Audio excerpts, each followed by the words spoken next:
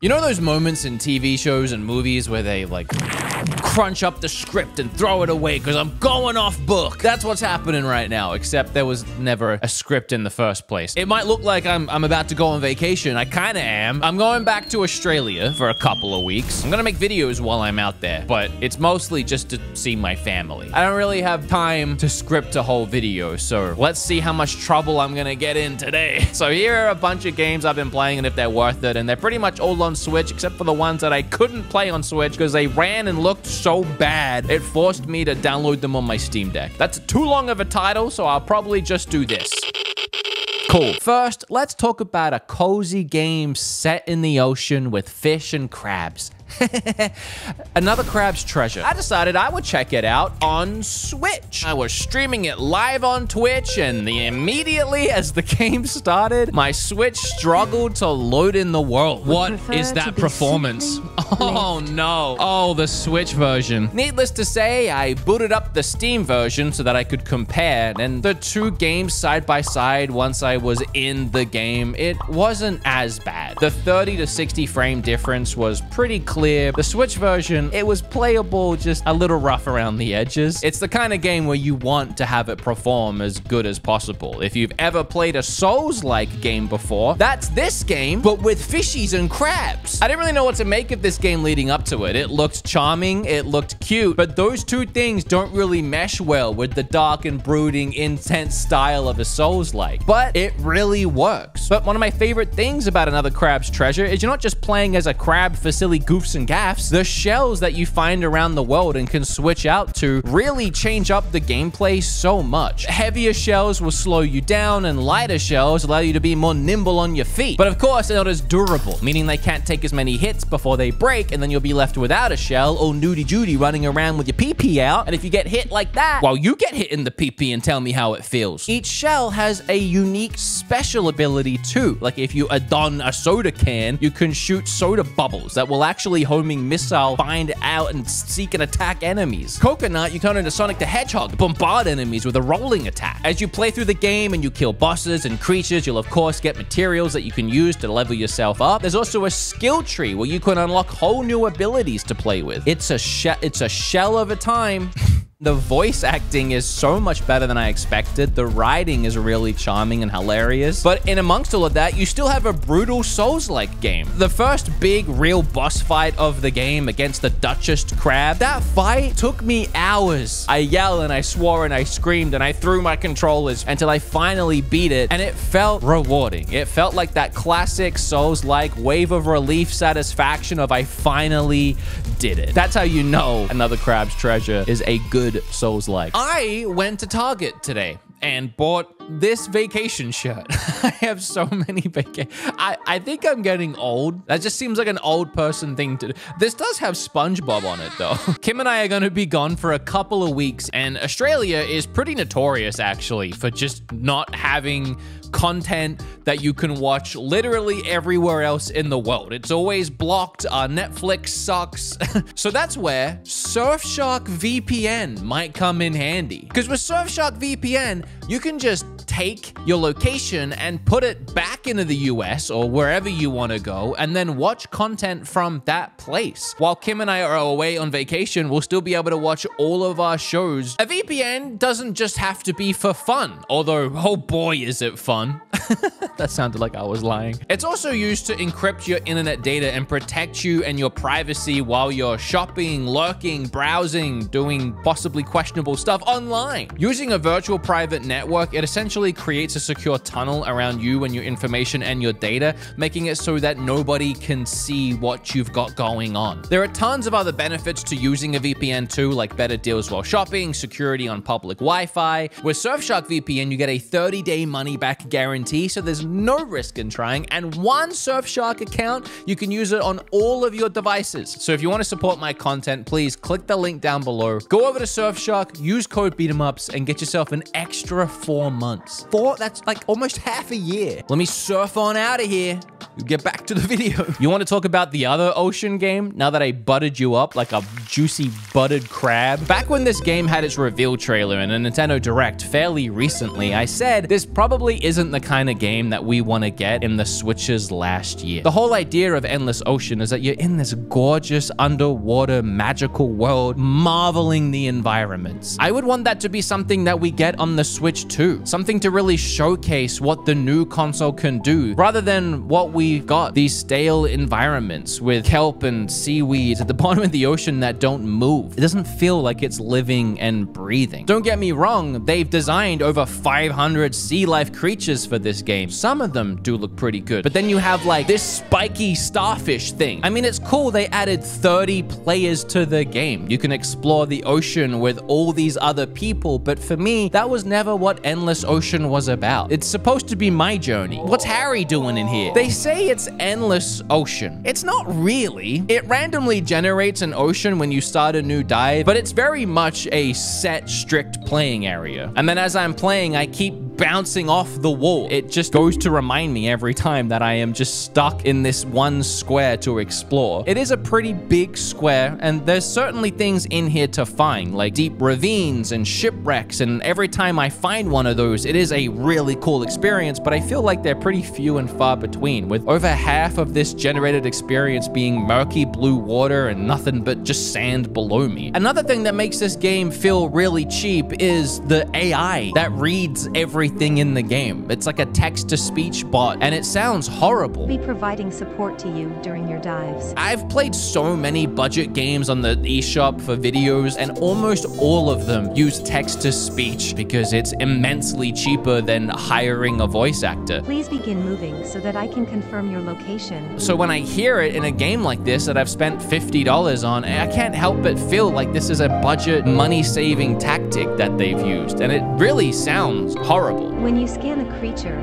you should be able to see its biological data. This was the one more thing in the Direct, by the way. If I'm spending $50 on a game, it does feel a little lazy to not voice that game and just do text-to-speech for the whole thing. It wouldn't even be as bad if this was just for the sea life descriptions, but there's a whole story mode that really has a lot more talking than it does playing, and that's all text-to-speech generated too. It just feels really disjointed and rushed. I think pretty much all of my issues come down to the price tag. I mean, if this game was $20 and it was just a Endless Ocean experience that you could play with 30 other players, that'd be really cool. We can all play it in the last year and have some fun with it. I don't think anyone should rush out and buy this game for $50. If you can get it cheaper than that, there's definitely fun to be had here. I mean, even as I was recording footage for this video, I found myself having a hard time quitting the dive and stopping recording the footage because I did feel like if I just went a little further, I could scan a new fish. And then it becomes that like Pokemon-esque, I gotta catch them all mentality. I just think there's too many great gaming experiences right now to be spending $50 on Endless Ocean Luminous. I mean, for example, you could buy 2 copies of Animal Well. I finished Animal Well last night. It only took me 4.5 hours, but I will say that they packed so much into that 4.5 hours to make it such a memorable experience. I feel like Donkey is getting all the credit for the game when he's not the one that made it. Shout out to the developer who did an absolutely incredible job. It is at its core a Metroidvania, but it's not like any Metroidvania I've ever played before. And visually, the pixel art and the lighting and the atmosphere in this game are all breathtaking. To explain the love, care, and detail that went into this game, if you're playing on a PC and you drag the window around your desktop, all of the vegetation in the game will move with the windowed box. If you're playing on Switch, you can just touch the screen and interact with the environments that way. It's a little detail, but it really showcases how much emotion and love was pumped into the development of this game. Animal Well is a passive experience. There's no attacking, no weapons, no combat. There's also no dialogue. It's just your journey. And yet everything either just makes sense to you right away or will reveal itself to you when the time comes, which made the game really addictive. And I said it was a Metroidvania like one I've never experienced before, and I think a lot of that came down to the puzzles and the items. You don't find an item that gives you just a double jump. It gives you a bubble wand that you can make a bubble and then use the bubble as a platforming mechanic. Another one of the weird items is a slinky. I didn't even think I would need something like that. And then the second I got it, it opened up so much more of the game for me. The map and the world that you can explore is really big, and every single screen had a different puzzle. The ways that I solved puzzles made me feel smart. There are also these hidden eggs scattered throughout the entire world, and there are loads of these, and those will have their own little mini puzzles that you have to solve to get to them. I'm gonna ruin one for you because I felt so smart when I figured it out. I had a feeling that there was something that I couldn't get to off the side of the screen, but these platforms made it impossible for me to get there. And I just had this thought, what if I took the frisbee and I bounced it in between the two platforms as they were moving along and I rode the frisbee? That actually worked. It makes the game so that even though I beat it in 4.5 hours, there would be so much more enjoyment to dive back in and to collect all of these eggs and solve all of the little mini puzzles that go along with them. The last thing is just the sound design. I played it with headphones on because at some point I realized how cool all of the noises and the sounds and how eerie a lot of it was. I think it is a 9 out of 10 game. It reminds me of games like Hollow Knight. It reminds me of games like Celeste. It does feel like a new entry into that ecosystem of our Metroidvania indie gems. It's clear that Donkey found this game, saw its potential, saw how fun it was, and wanted that to be his first game. And I think that's very smart because this game is sick. All right, I want to quickly talk about some more games. Hades 2,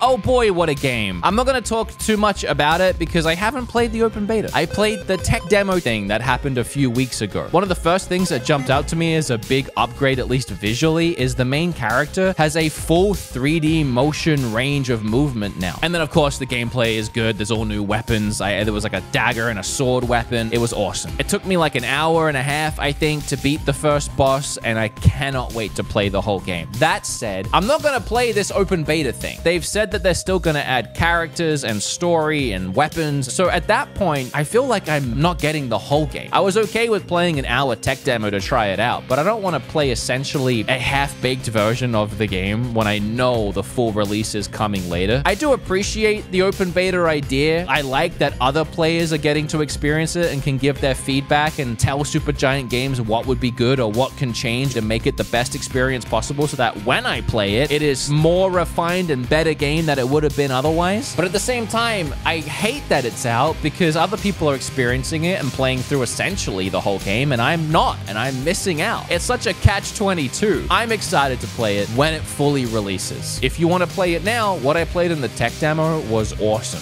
So your $30 will not go to waste. Oh, boobies. You played Stellar Blade? Whatever the discourse is about this game, I'm not here to talk about it, and I don't care about it. I'm married, you know, I have a wife. I just like video games. I've been so excited to play this game, and it's not because of this, but that of course helps. I love hack and slash style games. I'm also a huge Nier Automata fan. I love that game to death. This was being compared to that because it also has an attractive robot android lady protagonist with a sword who kills things. That really is as far as the comparisons should ever have gone though. Nier Automata is a whole nother beast, from its lore and storytelling and characters to its insane gameplay. It's so many things crammed into one package. Stellar Blade is really good, but don't compare it to that just because there's a cute android girl. It's a hack and slash tied in with a Souls-like. Everything down to the same things we talked about with Another Crab's Treasure. I'll say that the story is a little bit of a snooze. I enjoy the world that they've created. A lot of the designs of the tech and the characters, well, I mean, none of the characters are inherently that interesting. I'm very much playing it for the gameplay. And that you have your light and heavy attacks and you can chain them together in different orders and combinations to do different combos and moves. There's a ton of different upgrades and abilities that you can unlock to add to the combat. There is a parry like in a Souls-like game. And when you chain all of that together, it makes for some really flashy, fun, and fast-paced combat. I wasn't super sold on the game until I made it through the first linear slog and got to the big first boss fight with the dude with the donut head. That fight took me like 5 or 6 tries. And when I finally took it down. That felt super fun and rewarding. And then immediately after that, you get thrown into a semi-open world zone type area. Now you had more freedom as to what you could do and where you could go and more side missions to pick up. So it really expanded and opened up from there. A lot of it plays like an old Xbox 360 game, but to be honest, that's kind of why I like it. So it's weirdly nostalgic playing through this game. There's really not that much to hate about the other than the platforming. The platforming does suck and really does do my head in. And I also don't think anyone would really have paid too much attention to it if it wasn't for... I think that was really the selling point, like the Pokemon and Power World. That was how we got here, and then it turns out, oh, the game is actually pretty fun. But without that, I don't think anyone would have cared. You guys are gonna love this next one. I've been really excited to talk about Little Kitty Big City. I mean, it should be obvious. I love cats, so of course I was gonna try this. I mean, it's cute, it's indie, it's little, but if you loved Goose Game, this is Goose Game if you were a cat. That's a good comparison, but there's so much more to Little Kitty Big City. Because in Goose Game, there was no dialogue, there was no writing, you just kind of went around and messed with people. Little Kitty Big City has some of that, but it also has a story and characters to meet with really charming writing as well. So you start as a little cat who is just sleeping on a windowsill and then has a bad day, lands safely in a trash can, but now you're trying to get home. And to get there, you need to ask for help from other cats or maybe a crow, maybe a little weird bee thing. There's quite the cast of cute, furry, and fun animals around the world that you can meet and help them with their troubles, and in turn, they'll help you with yours. But mostly, it's just you pouncing around the world, platforming over everything, collecting shinies for a crow so that the crow will give you fishies that you can eat that will then give you more stamina so that you can explore more of this world. The controls, I mean, they work most of the time, but I find myself clipping into things and the game kind of freaking out when I try and grab onto certain ledges or platforms. But it's also very forgivable because the game is, for one, so charming, but also you're playing as a cat. It's hard to get mad at it when it's so goofy as a game already, and it does work 90% of the time. It's just really cute and charming, and it, again, reminds me of playing Goose Game. It's a fun game to play with Kim. I just like it. Lastly, I want to talk about a game I haven't even played on Switch, and that's Biomutant. I got it on Xbox on launch, and it was one of those games that Kim actually randomly had interest in watching me play, and we sat down to play it together, and I think we got maybe like 3 or 4 hours in. God, it was a rough 3 or 4 hours. The combat is not intuitive or very fun. The open world is dead empty and boring. The whole thing feels like massive jank, and coming to Switch, it does seem like they haven't really changed or improved the game at all. It is just getting a Switch port now. I wanted to talk about it because apparently the Switch port is actually pretty impressive. I mean, it is a decent looking open world game, so anytime one of those get crammed onto the console, if it runs well, people call it a miracle port. If you're looking to play the game, the port is supposed to be pretty good, but the game is still not. You know, it's interesting. I actually looked at the reviews quickly and I found that this is just funny to me. One is a 50 score out of 100 by Cubed3 that said the open world aspect of Biomutant did more harm than good. With the gargantuan post-apocalyptic realm, this heroic mutated rodent will explore being mostly an open one, and with the rest of the experience being repetitive and unpolished. I agree with that 100%. I don't feel like it needed the open world, but then IGN gave it 80 and said Biomutant conquers a prominent place in the ever-expanding universe of open world games. That was IGN Portugal. I don't know what they're doing over there. So yeah, if you want my thoughts on Biomutant, there they are. I'm not playing it again. I'm not. You can't make me. That's a bunch of games I have, and I guess for the last one, haven't been playing. I'm sorry this video was kind of rushed. I'm sorry if you like Endless Ocean. I just wanted to get something for you guys to watch before I went away. Let me know what you think of all the games I talked about today. If you like them, if you hate them, like, comment, subscribe. Thank you.